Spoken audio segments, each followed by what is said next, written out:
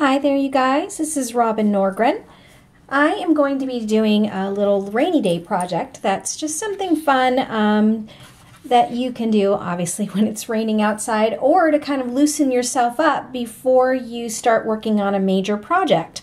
So what you'll need is watercolor paint and a paintbrush and a bowl of water and then just a white piece of paper. Now when I'm working on any of the projects you see on my channel, please know that I'm always using either a watercolor paper or a mixed media paper as opposed to copy paper. And this is especially important for when you're using watercolors, because when you just take a simple piece of copy paper, what you'll find is that it just doesn't hold the color like you would expect. So for example, if you're working with a green or an orange, it just isn't as vibrant as you want it to. And I have found that many times people will say things like, I don't like working with watercolor paint, and it's just a matter of they've either not used a nice quality watercolor tray or they haven't used the right kind of paper or brushes. So all those things are actually very important. They are tools for the trade. All right, so let's get started. So what I'm going to do is I'm just going to take some of my favorite colors and I'm just going to make circles with those colors. You can choose to put them anywhere on the page that you like. Even add a mixture of colors together. Make sure to pay attention to how much water you have in your brush, because you can see I had not as much water in the brush that time. You see how vibrant the color comes out. So I'm just going to pick one more.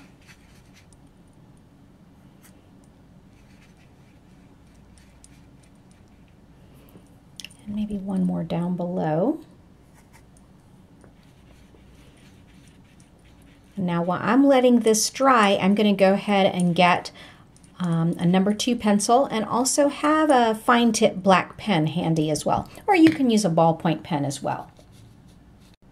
Now I'm actually going to take these spots of paint and I'm going to make them into little fun animals. Again, just a way to kind of wake up your creative imagination. And so what I'll do first is I'm just going to gently draw circles around where I have painted.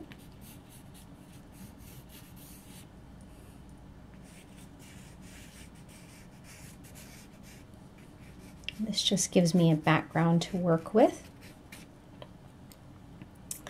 You can also take this time to use your black pen as well, because I'm going to, after we're finished with this, go around everything with black pen like I normally do. Okay, so maybe just make a kind of an illusion of a landscape here, which might create an opening for what you'd like to turn these circles into. So now what I'm going to do is I'm going to turn these circles into birds.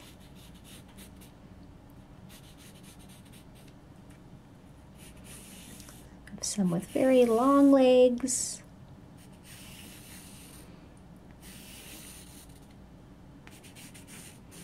And some with short legs.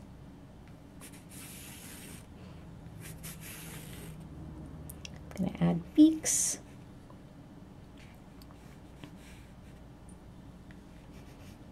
This looks like a little family here. Add little eyes.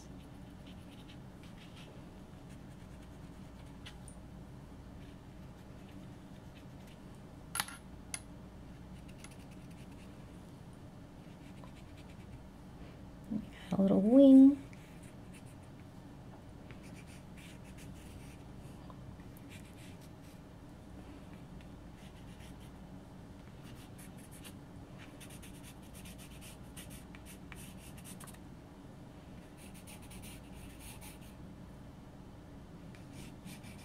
And then with this, obviously you can go in and add more detail if you like. This might be the beginning of a project that you're just going to continue to work with. Put a little design around the edges here.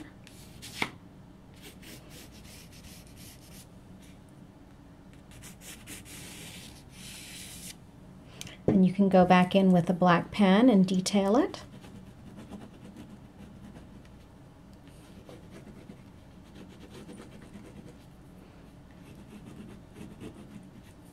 You can actually come back through and maybe add a little more color.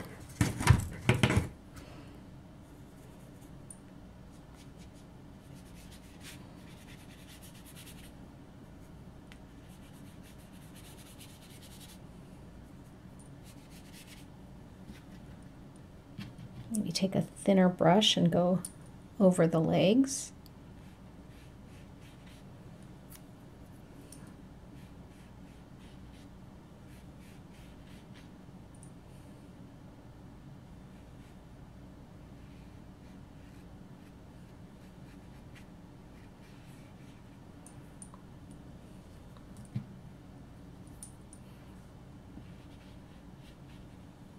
All right, so now I've shown you how to make this into birds. I'm going to show you a couple other ideas as well. Oops.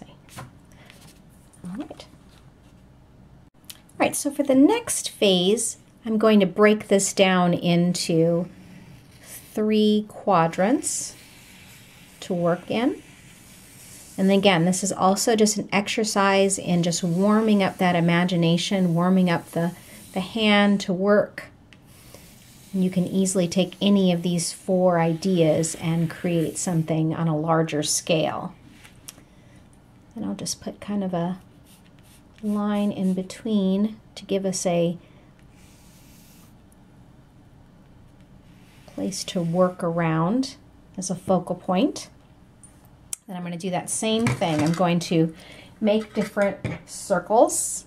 You can also feel free to use your thumb. It's about the right size for creating something.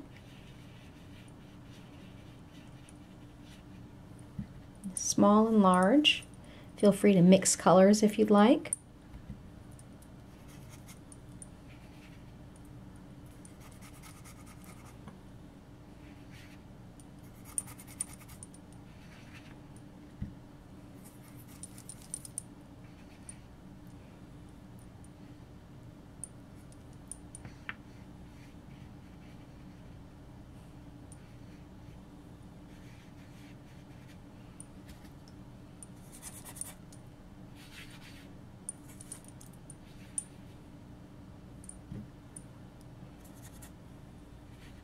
This time we'll make them a little bit smaller.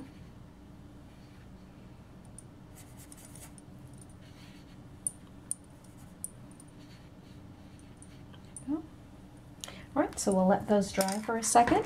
While they're drying, I think we're going to do a total of 3 types of animals. So we're going to attempt to make these into mice, these into rabbits, and these into pigs. All right, so this is where your imagination really starts to kick in. So let's say with the mice, for example, definitely want to put long tail. Feel free to work outside the line. And then we maybe want to put some ears.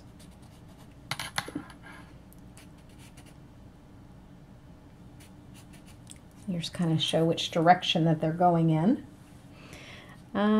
Let's do some feet.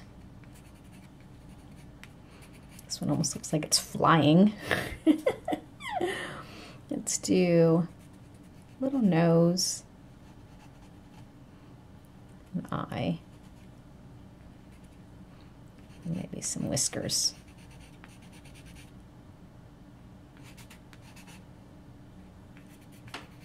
Okay. And next, let's work on the rabbits. So, want maybe some ears. A little more rounded. And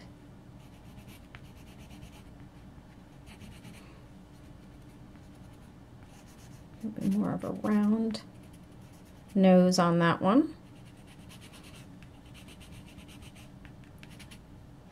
Maybe the look of a tail poking out there.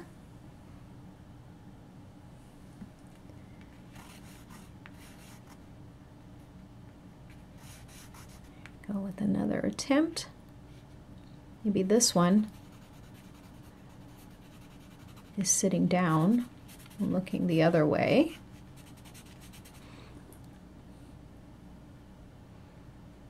And then maybe this one has floppy ears.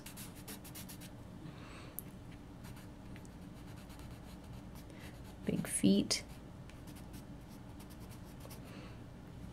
And then again, the ears and the whiskers. Let's see for the pigs.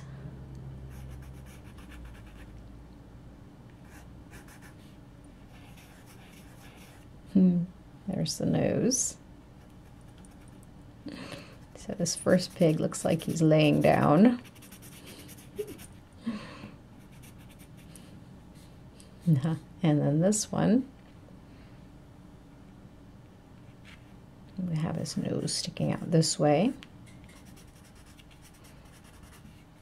And he's walking, has his hoofs. So this is another way to warm up if maybe you're doing a farm theme, and then you can just see which ones you like and then piggyback that into your project. It's just about letting go. All of them aren't going to be perfect. You're not going to like all of them, but there's going to be some that you really like. This one almost looks like a tiger to me. All right, so there you go. Now you can go around and you can then outline it again with pen.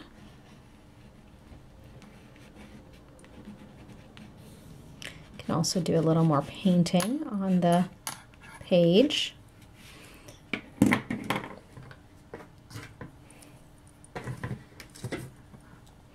So the floor, get a little more paint in there.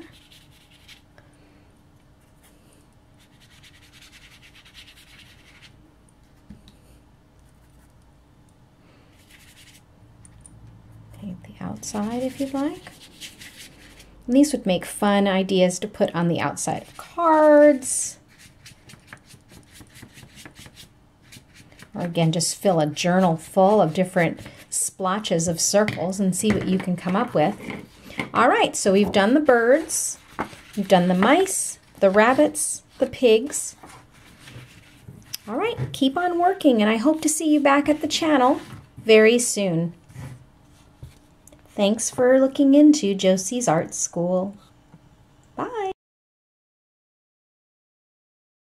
Hi there, it's Robin. Welcome to Joseys Art School.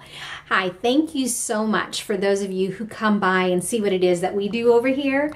I'm so thankful for it. Would you consider subscribing to the channel so that you don't ever miss an art lesson with us? All right, let's get back to our lesson for the day. Bye.